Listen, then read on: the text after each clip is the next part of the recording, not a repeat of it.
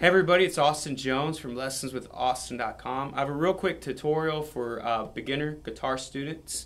I'm going to teach you how to play a couple of chords in the key of G. Very basic but extremely important if you want to play any type of music like country, contemporary worship music, any type of modern rock music that's going to be on the acoustic guitar. You're going to need to learn how to play in the key of G. So let's get started. Alright, the first chord that we're going to learn in the key of G is a G chord. It's a pretty simple chord, but it's the best one to get started with.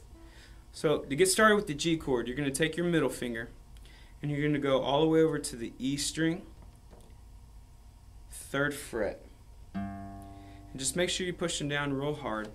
Try not to make your finger lean. You want your finger to come up. If you prevent your hand from touching the side of the fretboard, then you should be able to make a pretty nice arc on your finger so that it's not touching the rest of the fretboard. So get that note in there and try to make it right in between, right in the middle between the fret wires. Next finger, while your middle finger is on the E string 3rd fret, take your ring finger and you're going to go to the 2nd string 3rd fret. And again, try to make sure we're not leaning our fingers too much. We want to try to stick our fingers up pretty high. Make sure our knuckles are pointing up. Finally, you're going to take your pinky, put it on the 1st string, 3rd fret. And there you have it. So take your guitar pick and just strum through all 6 strings. You may notice that your A string is a bit muted. That's fine. The way we really want to get this G working though is by taking your index finger and putting it on the A string 2nd fret. This may be the hardest part about playing this chord because the middle finger has a tendency to lean when you're first learning this chord. So give it your best effort and try to make sure that our middle finger is sticking up, and go ahead and strum. If you're having a hard time getting that A string to ring out, that's okay, it's not a problem. You can even just relax your index finger, lift it up, and you can play your G like that. So either way is fine, with your index finger on the A string 2nd fret or without. But just make sure that my 6th string is clear, my 4th and 2nd string are open and they sound clear, and my 1st and 2nd string, both on the 3rd fret with my ring finger and my pinky, that sounds clear. And that's a G. So once you get that, take your hands off, let your blood flow, and then try to make that G again. You want to do that about 8 or 10 times, just taking your hand off and going back to the G. And you notice the more you do that, your muscle memory will become reinforced and you'll start to find that chord a lot quicker. Remember, our fingers aren't leaning. Remember, my pinky's not crossing the fret. If your pinky crosses over to the 4th fret, you're going to hear a sound like this, which creates a tritone, which is no good. In the ancient church, they would have to chop your finger off if you played that, so be careful. And once you get that G chord, the next chord we're going to learn is a C add 9. A C add 9. Pretty simple chord. Once you have the G, all you're going to do is you're going to take your middle finger and your index finger and you're going to move it over one string. So the middle finger is going to come from the E string 3rd fret over to the A string 3rd fret, and your index finger is going to come over from the A string 2nd fret to the D string 2nd fret. Your pinky and your ring finger are going to stay in the same place. Make sure that our knuckles are sticking straight up and our hand is not touching the side of the fretboard. Once you do that, you're actually going to start strumming on the A string, the string that your middle finger's on. 5 strings. Make sure that sounds clear. If you're only using the middle finger technique, go from G Move your middle finger over to the A string, and you can your middle finger will actually mute the D string, and that's okay. You do it like that. So you can G to C, or G to C. And once you get that, pretty comfortable playing that C add 9, go back to G, strum G 4 times, and then go to C. And get used to going back from G to C. Make sure all the strings are clear.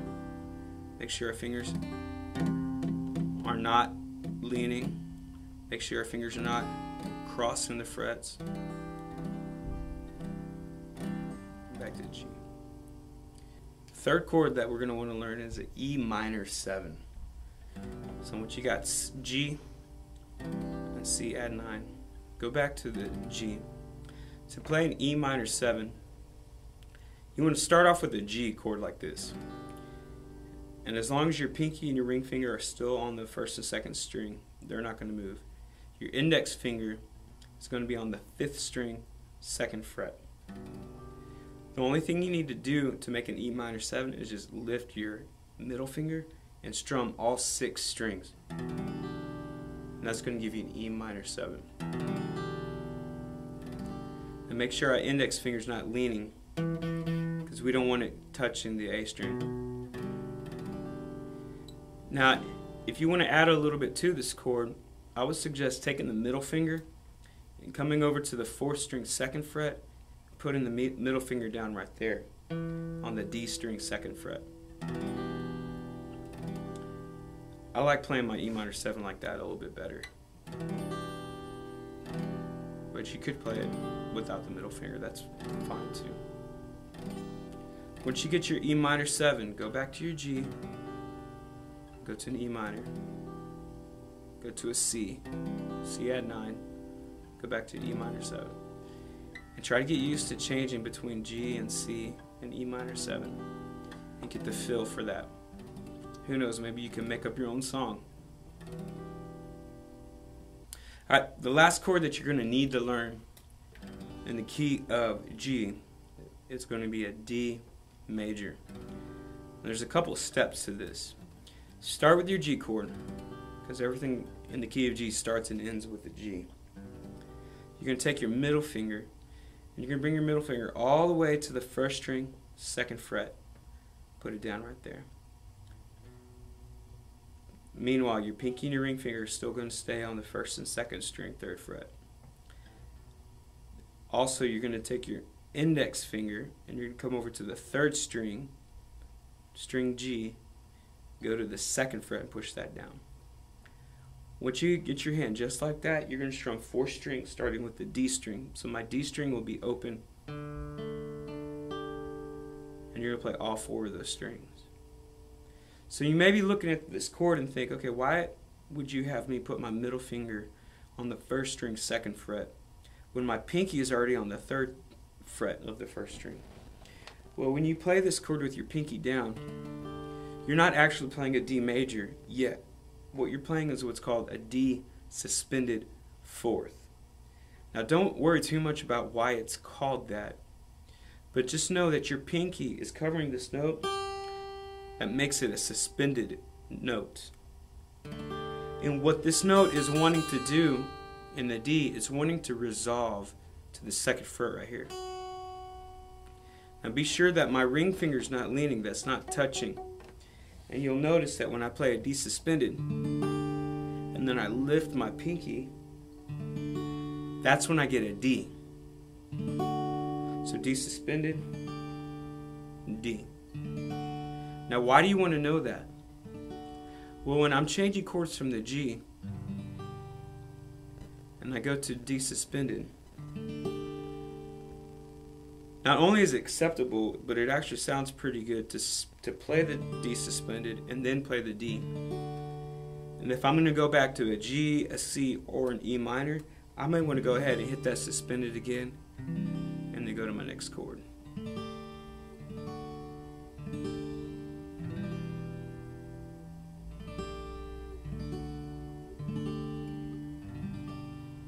So once you get that, go over my G, go to my D, suspended, D major, go to my C,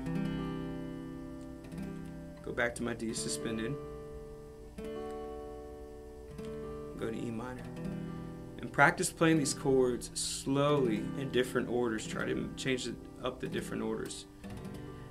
And it's really important when you're playing through these chords that you think about the chord that you're playing. Don't forget the names of the chords. You may want to say out loud E minor, C add 9, D suspended, D major, G. Hey everybody, thanks again for watching. These are a few beginner chords in the key of G. There are more chords in the key of G, so make sure you stay tuned. Go to the video link below and click subscribe so you can know when we come out with a few more videos. Also, make sure you like the video as well. And I also want to encourage you to go to the right side of the webpage if you're on the webpage. If not, click on this link right here.